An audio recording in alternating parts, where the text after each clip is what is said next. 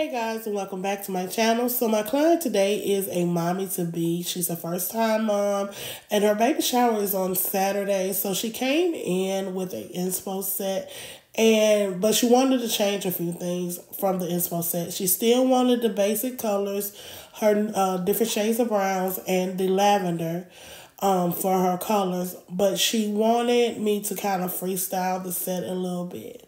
She also requested that I do French tips instead of the whole nail. So I was kind of like, okay, you don't want the inspo set. I was trying to make sure you surely don't want the inspo set because I am not a freestyle girly. I am definitely one of those people who like doing inspo sets more than doing freestyle sets. I guess because when you tell me to just freestyle and do some, honey, I get straight brain freeze. Like I just don't know what to do, because honestly, I'm always trying to figure out what colors you like, what colors you don't like. Do you want this? Do you don't want this? But if you kind of give me an inspo set, I know how to play off of that. You know what I'm saying? I might not get it as perfect as the inspo set is, but I definitely will get it as similar to the inspo set as possible. But she was like, I trust you. I know that you know what you're doing. I just want them French. I want different shades of browns and I want lavender, but I want a little bit extra. So while I was doing her nails, I definitely was thinking about what to do and how to bring her nails out as much as possible because your girl was shook. She was, I was a little bit on the scared side because I just wanted her set to come out as good as possible. I'm one of those people, I'm my biggest critic, and when I feel like I didn't do my best, it bothers me. Even though I have been doing nails, doing other people's nails, not just doing my own, but doing other people's nails for going on 3 years now. It was probably going on 4, actually. I still get nervous. I still get butterflies. I still criticize myself to the highest, and I shouldn't always do that, but I do when it comes to doing a set. Now, the acrylic that I'm using is from from Dynamic Nail Supply. I cannot talk enough about Dynamic Nail Supply's acrylics. They're affordable and they are a good quality product. And this one is actually called Enchanted Nude, I believe. And y'all, when I say this acrylic lays like butter, it lays like butter. Like, I had no problems with this acrylic at all. At all. Now, the monomer that I'm using, and it's good when it comes to, like, say if you're not using a Dynamic Nail Supply monomer, but you're using, like me, I'm using Young Nails monomer. It works so good with Young Nails monomer. Even with Mia Secret monomer, if you're a person that uses Mia Secret products, I do have a few of Mia Secret products, and sometimes I do use Mia Secret's monomer. It works great with even that. Mia Secret or Young Nails, I can really say this acrylic works very well with them. So as you can see, as I'm applying my acrylic, I'm making sure that I'm cleaning off my sidewalls, making sure that I'm keeping my shape as much as possible. I always say, please make sure you focus on your acrylic lay and please make sure you focus on your prep. Those are the 2 main things that you need to focus on first off when it comes to applying, doing nails, applying your acrylic and all that good stuff. Right now, I'm so proud of myself on how long it actually took me to do this whole entire acrylic lay. It took me under 20 minutes to do both her hands. And I probably spent maybe 10 minutes on both hands. So it was a really, really good acrylic lay. We even stopped. Well, I can kind of count a few minutes cut off a few minutes because we kind of stopped. Like I said before, she is pregnant and she had to go to the bathroom, babysitting on her bladder and all that good stuff. But yeah, it only took me under 20 minutes. I'll say under 20 minutes to do her whole entire acrylic lay. I'm getting so much better when it comes to doing that. So I'm going to let you guys just continue to watch me apply the acrylic, and I'll be back so I can explain the actual nail art part, because like I said, I had no idea what I was going to do when it came to that set.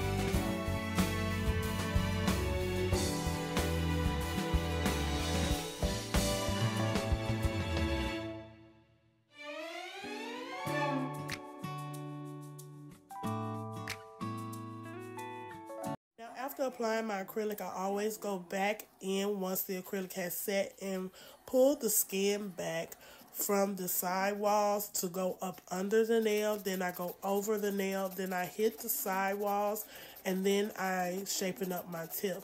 Now, when it comes to making sure that you pull that skin back, most people say, oh, well, if you don't have any acrylic or apply your acrylic correct, you shouldn't have any skin up under there. I don't care how many times you apply your acrylic correctly, you will still have to release that side wall from a little bit of acrylic. Even if it's just a little bit, you still have to do it.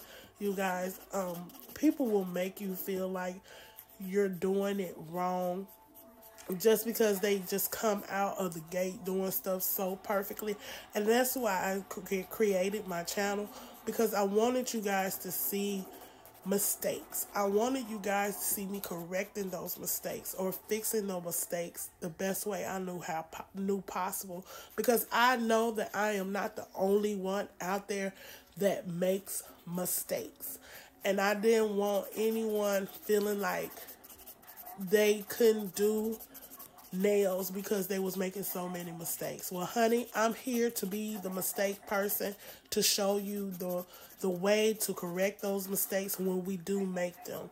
Now, because my acrylic was laid pretty good, I didn't have that much work to do when it came to reshaping the nails. But I always say, please make sure you go back in and reshape your nails, because you're going to lose a lot of shaping when you apply that acrylic. Especially if you're one of those people who focus so much on shaping in the beginning, once you apply the tips. I'm not one of those who focus on shaping too much in the beginning, because I got to go back in and reshape the nails anyway. So I'm going to give it a nice little outline, but in the end, that's when I really, focus on the shaping once I apply my acrylic. So as you can see, I'm just hitting those side walls, going on top of the nail, and making sure that I hit those tips. I really take my time doing this process because I really want to focus on making sure that shape is as crisp as I possibly can get it. I will tell you this though, when you're doing this part, when you're doing your filing, make sure you're looking at that nail from sidewall to sidewall at each and every angle, because it's so important to make sure that you're filing evenly on each side. And sometimes you can miss that. Like, you can be thinking you're counting 9, 10 times on each side and you're not. So please make sure you're looking at that nail from sidewall to sidewall, from left to right, to make sure that you're filing evenly on each side.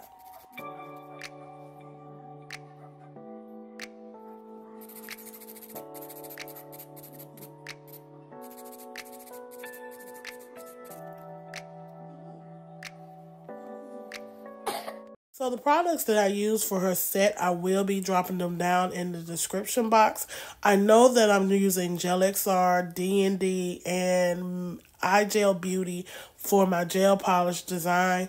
So I decided to bling out her ring finger. Her middle finger will have the French tips with the baby footprint on it. Her pointer finger will have the cow print. She did want to incorporate cow print in the set. And I made sure that I incorporated the French tips throughout the whole entire set. I am going to be applying a little teddy bear and a little lavender cross on the set, and I explained that whole entire set to her, and she was gung-ho for it. She was like, it sounds like it's going to be a cute set.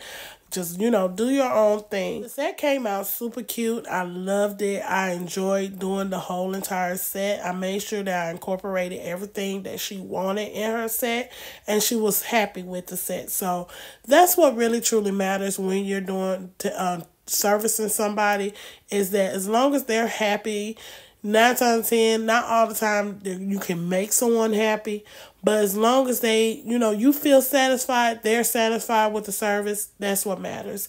I want to thank everyone for tuning in. Please remember that practice does not make for perfection, but it does make for progress.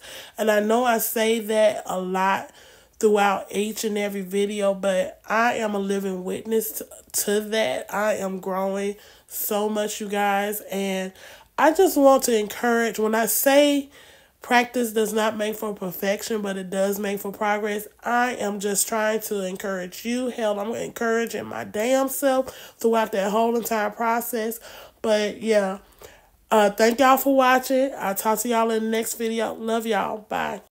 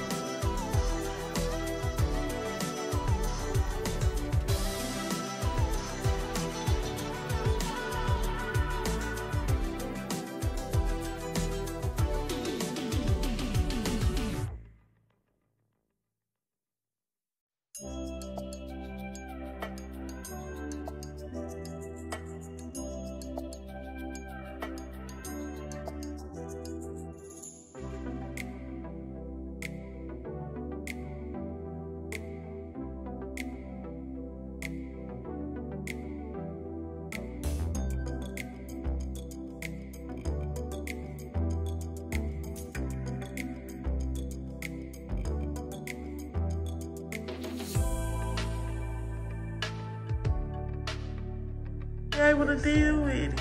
But all due respect, Mayor Washington is